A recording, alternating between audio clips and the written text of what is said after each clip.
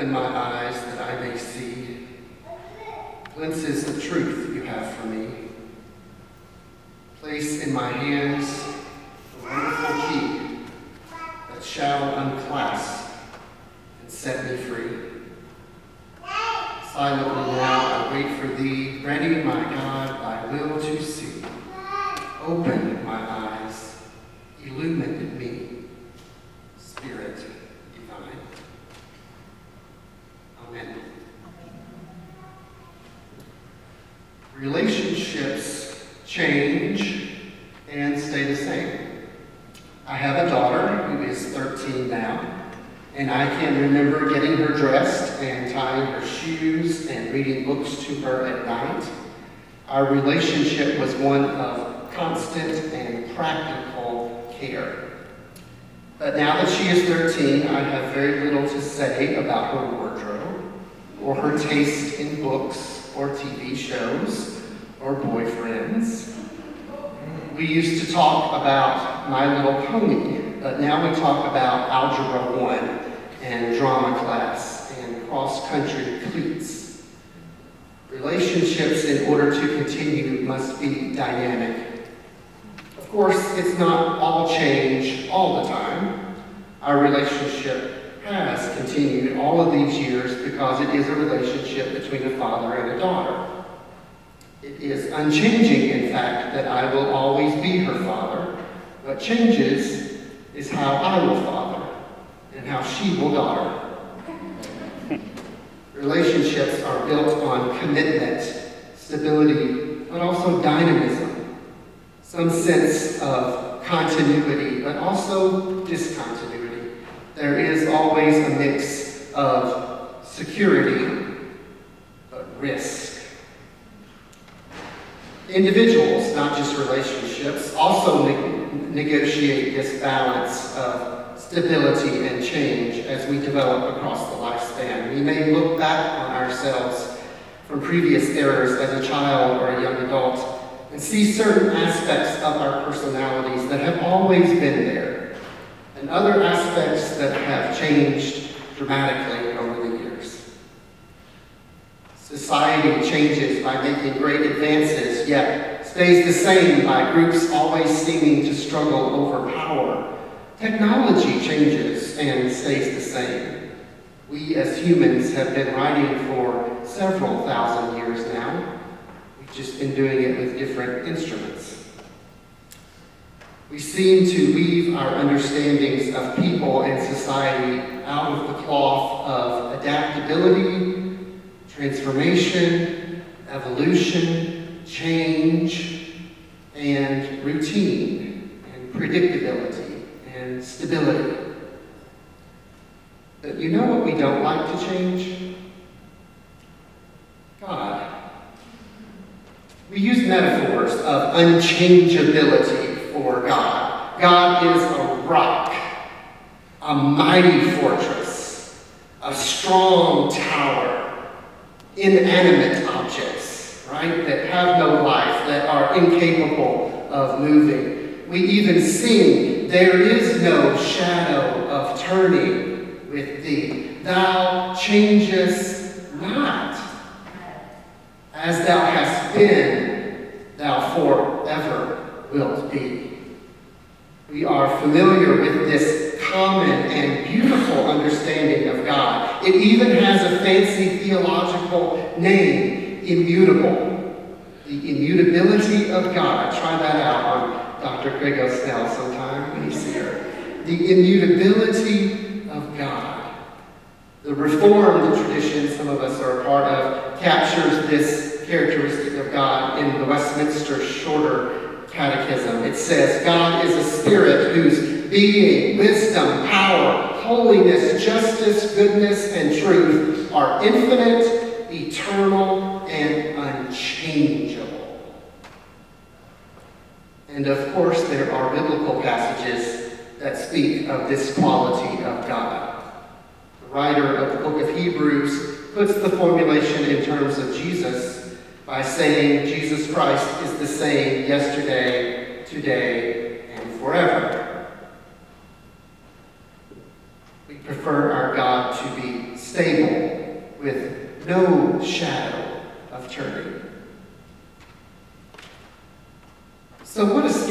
it must be to know the God of the Exodus story. Because change is precisely what Moses asks God to do in our story in Exodus 32. The Israelites are camped at Mount Sinai. Moses has received the 2 tablets which contain the 10 commandments. But Moses was so long on the mountain that the people down below have concocted an idea and they have pitched it to Aaron. Perhaps we can make our own God to worship. Because clearly Moses has left us. I mean, where is he? I haven't seen him in days. It is a preposterous idea. It is a slap in the face of God. The God who liberated these captives just chapters before, right, is now becoming an idol, a golden calf.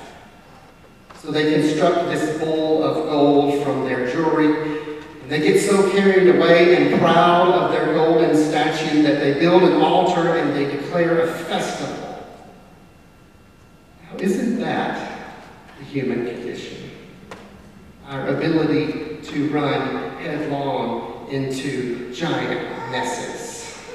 Our ability to be saved by God one moment only to complain and murmur in another moment. Our ability to worship God, a God who liberates us only to have the leadership disappear for a few days. And what are we doing? We turn to idolatry. When God responds to this development, God is naturally aggravated by the situation. These are stiff-necked people, God says. They can't wait even a few days without their leader before they are constructing idols. So God tells Moses something fascinating. Did you catch it? God says, "Let me be. Leave me alone and let my anger burn. Let me destroy them. That's what I'll do." Here is the God we are accustomed to in the Old Testament. Many of us have walking around an angry, destructive, punishing God. Here is the God we often wrestle with and reject. The type of God that leads to sermons about sinners in the hands of an angry God. God is angry and ready to destroy all of Israel. Start over again, perhaps just like in the Great Flood, except without Noah, this time with Moses as the leader. The new Noah. But notice how Moses responds to God. God says, "Let me be, leave me alone." And Moses says, "I won't let you be. I won't leave you alone." Just as Jacob wrestles in the night for a blessing, Moses will not allow God's anger to win the day. Do not let your anger burn, O God. Moses engages God in a conversation and issues 3 commands to God, which are usually watered down in our English translations. Translators grow uncomfortable here, for we have entered into treacherous theological territory. The first command God says translators usually say, "Turn. Turn, God. For surely it is acceptable for God to turn." But the Hebrew uses a word that means repent. Scandalous, isn't it? A God who might repent. And then Moses issues a second command. Translators usually use a word like renounce, or perhaps God can renounce something. But the Hebrew word means to regret, to be sorry, to change one's mind. We have entered into shaky theological ground with this word. A God who regrets, a God who changes God's mind. And then the third command. Well, the third command, the translators usually momentarily forget their orthodoxy, and they use the word remember, when they could have chosen probably a milder, softer word like, call to mind or recall, why don't you, God? But they use the word remember, because God surely doesn't need to remember, does God? Repent. Change your mind. Remember. What an interesting demand, Brother Moses. What an interesting way to think of God. So what is the result of Moses' shocking demands? Well, God chooses the middle verb there. The narrator says that God changes God's mind. God regrets. The story concludes with the narrator's very simple observation that God regrets the punishment that God had planned for Israel. God nahams, nun chet mem. God decides not to destroy God's people. God repents of the evil that God has done. The verb is clear. Change is on the way.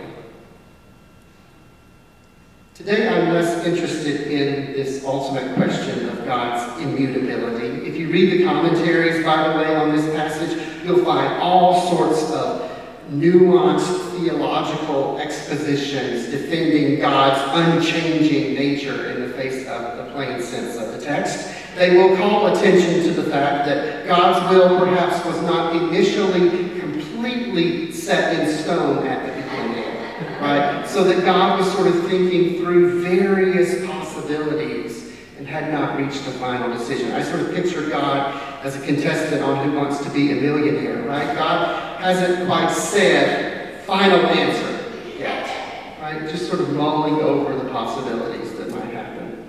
Perhaps that is one way to protect God's immutability. But I'm less interested in this theological question because I am more interested in why the author of Exodus has the freedom and the audacity to tell us straightforward that God changes God's mind. The author of Exodus, I would wager, is less concerned about Greek philosophical notions of the divine, immutability. Doesn't sound like a Hebrew word at all. And the author of Exodus is more concerned to show us a relationship. God is in relationship with these people, and these people are in relationship with God. So, when people replace God with a statue of gold, a relational God gets angry about this broken relationship. And in relationship, ultimately, God changes God's mind. And notice that it is in the direction of mercy. God chooses relationship over rightness. God chooses covenant over condemnation. God chooses to listen to Moses, to be influenced by Moses, to respond to God's people. The God of Israel, the God of Moses, chooses mercy over punishment. This, my friends, is the God of the Old Testament that you are not accustomed to.